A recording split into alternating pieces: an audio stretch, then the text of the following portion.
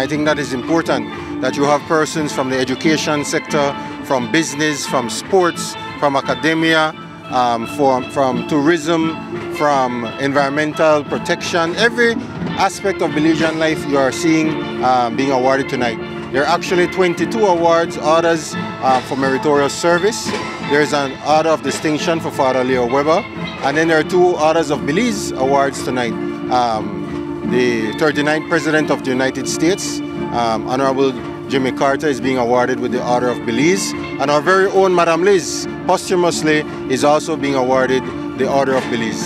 So I'm very happy to be here to participate in this, and I really want to congratulate all of the awardees. There is a awards committee that began meeting, I guess, earlier this year, and then they get recommendations from around the country, and they do the vetting process, and they vet the candidates, and they're the ones who make the selections. There are 4 levels of awards in the country. There's the Meritorious Service, there is the Order of Distinction, there is the Order of Belize, and then the highest award that you can receive is the National Hero Award. There are 2 national heroes right now, the Right Honorable George Price and Honorable Philip Golson are the 2 national heroes. They are the only 2 persons who have been awarded the National Hero Award.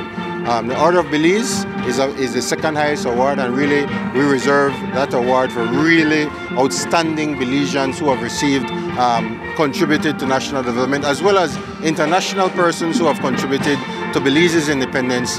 They also received the Order of Belize. That's why tonight the former President of the United States, Jimmy Carter, is getting that award, and I was happy to meet his daughter just now. She is receiving the award on his behalf.